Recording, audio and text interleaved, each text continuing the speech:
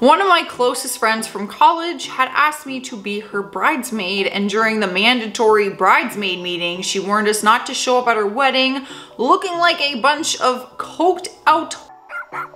She meant wearing natural makeup. What? Okay, I won't show up to your wedding looking like a bunch of coked out.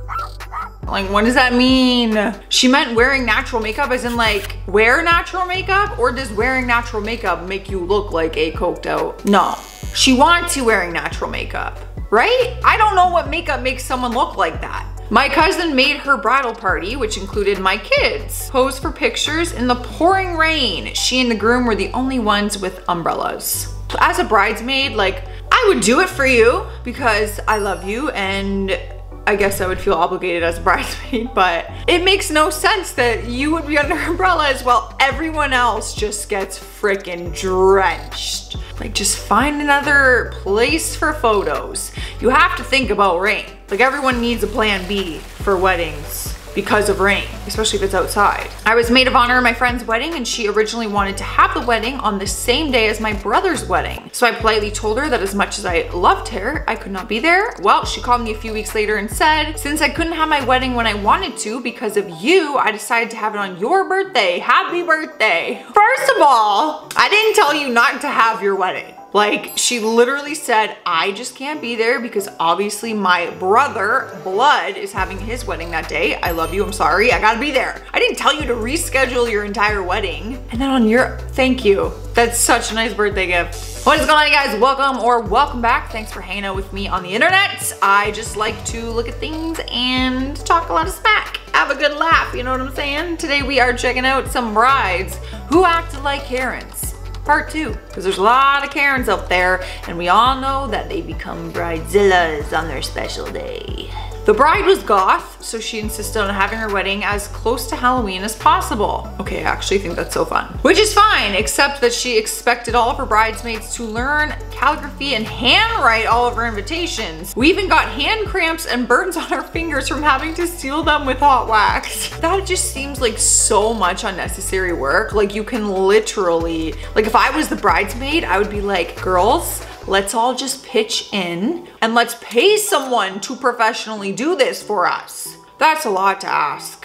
Yeah, like, I totally get you want to theme your wedding, but online, baby, go to Staples, print it off. I don't know one person who's ever like handmade their wedding invitations. I live in Texas, and the rest of the bridal party lived in Michigan. Well, the bride was upset that I was too tan next to her and the other bridesmaids, so everyone was required to get spray tans to match. I mean, I understand, like, in photos it might look a little weird if someone's like super tan, but like at the same time, who cares? Someone could just go on vacation before your wedding and get really freaking tanned. I don't know, because spray tans, first of all, do not settle nicely on everyone. That's a risk you're taking, because some girls turn out orange, some turn out blotchy, even when you get them professionally done. 3 months before my high school best friend's wedding, I ended up in a coma for 3.5 weeks and underwent emergency open heart surgery. That's a lot to take in. This video is not meant to be this serious. Well, after I got out of the hospital, I told my friend that I wouldn't be able to stand in her wedding, but that I would try to still attend. She responded that she was disappointed God hadn't healed me by then, and said that I must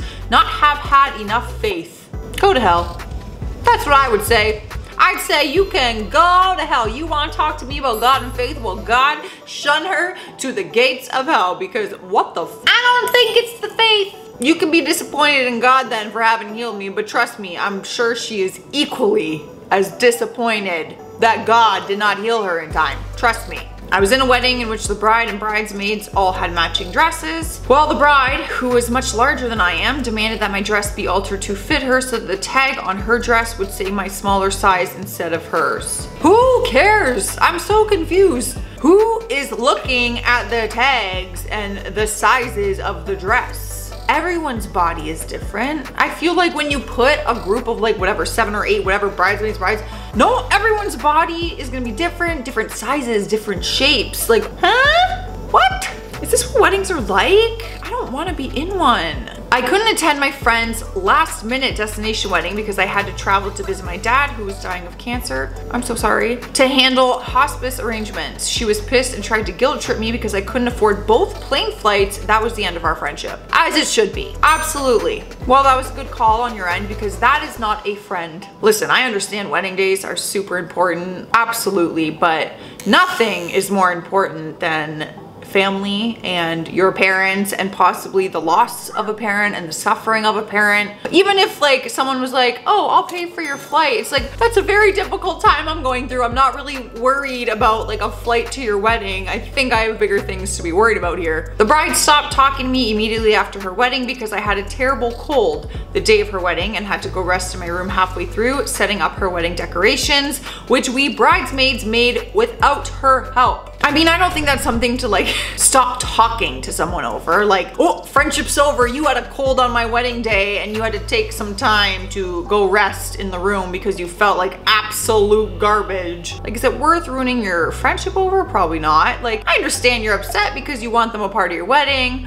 but I'm sure they don't want to feel that crappy. I was a maid of honor for my brother's wedding in which he and his bride told me they had hired a professional photographer for the wedding. So I went above and beyond to make myself up for the photos, only to find out that they hadn't actually hired a photographer. They expected me to take all the wedding photos. I'm sorry, what? As the maid of honor, I'm playing the photographer too? Oh, I would not want to do that because number one, I don't want the pressure of taking someone's wedding photos because those are everything. Two, I want to be in the pictures with you. You know, and three, I'm not a freaking photographer. What do you mean? What do you mean? This is crazy talk. My wife's best friend is a florist and she gifted her services to my friend's wedding. Well, afterward, the bride and her mom got pissy at her because she didn't give them an additional gift. Conveniently forget the $1,000 in floral products she gifted to the wedding. It's a rift that has never been healed. The flowers are a gift. Like, first of all, I can only imagine what flowers cost on the day of a wedding because I go to weddings and damn, there's flowers everywhere. There is more flowers than guests, okay? So that is your gift. That is their work, that is their money, that is their business that they're literally gifting you. I don't even get how people get mad at any type of wedding gift things. She wouldn't let our friend, who had breast cancer and was in chemotherapy, sit down after walking down the aisle. You're kidding. I would sit on the floor. What? No, it's really not a discussion. It's really not a discussion. If I was going through something as horrible as that, I'm sitting. Shame on you. You should feel ashamed of yourself. Like, who raised you? After the ceremony was over, the brides informed us that in order to save money, the wedding party wouldn't be served a meal along with the rest of the guests. She said, you already had the privilege of being in my wedding. What more could you ask for? Food. Let me get this straight. So they do everything that day. They basically act as your, like, not your maid or your slave, but like, they're at your beck and call all day. They make this entire day for you. They've done all the planning and everything up until this day. They do everything and they don't even get a meal. I'd be Uber Eatsing so fast, y'all, or I would leave and go through McDonald's drive-thru. Like, there's no way I'm not eating. All right, guys, well, those are some brides who acted like Karens on their wedding day. If you know any bridezillas, tell me in the comments. Maybe I could even use some of these stories in future videos. That'd be fun. So if you know bridezilla or anything like that, you write that stuff down below. I will keep my eyes out. Before I get out of here though, I'm doing today's sassy shout out and it goes to Angry Matter 13 LA. They said, when I was in 7th grade, I told my girlfriend that we were breaking up and she told me, no, we are not breaking up because I said so. I like her demanding that, nope, we're not breaking up. We like each other. We're staying together. Did you stay with her? I'm just curious. Like, I guess you had been walking around being like, yeah, we broke up. And then she'd be walking around being like, no, we didn't. All right, guys, I'm getting out of here. Stay safe out there. Stay classy, stay sassy, and on your friends' wedding days. And if you're a bride, Lord have mercy. Enjoy your day. Don't stress about the little things. Damn. Goodbye. This is brides who acted like Karens on their wedding day, part 2. I honestly don't even remember if I've done intros for some of these videos, so. My hair's driving me nuts. And this lighting is as well. It's not like auto-focusing with the lighting. It's kind of being an a-hole.